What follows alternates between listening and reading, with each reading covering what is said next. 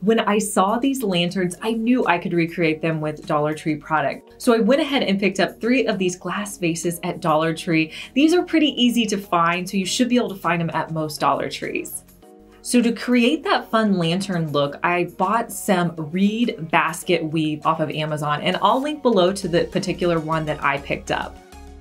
So I started just by measuring out my strips. So I measured out a strip that was going to go up and over the top of my clear container. And then I also measured one that was going to go around the base. So I had 3 that were longer, and then I had 3 that were smaller.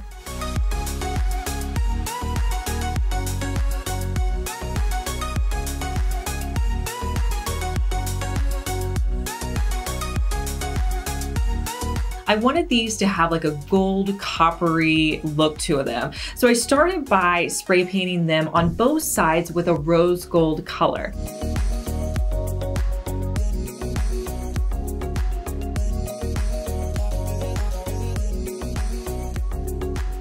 Once I completed the rose gold, I realized that it really wasn't the color that I was looking for, that I wanted something a little bit more coppery. So I grabbed some of my acrylic paints. I had like a brown and kind of like a goldish color.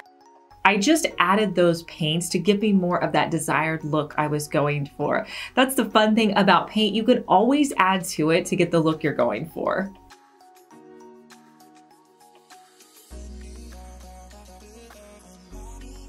Now to adhere these to my container, I thought I was going to use hot glue, but then I decided to use E6000. So I put E6000 on either side of the glass container.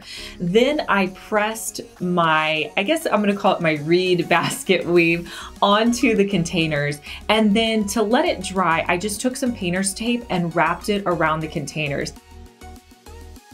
Let these dry for, I probably let them dry overnight before I took the painter's tape off. Then to wrap around the basket weave at the bottom, I just used hot glue.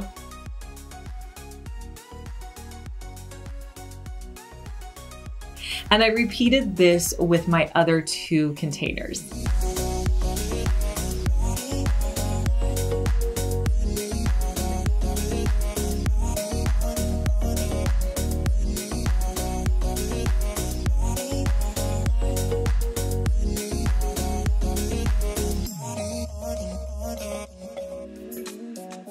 To finish them off, I just added in some candles, and I love the way they turned out.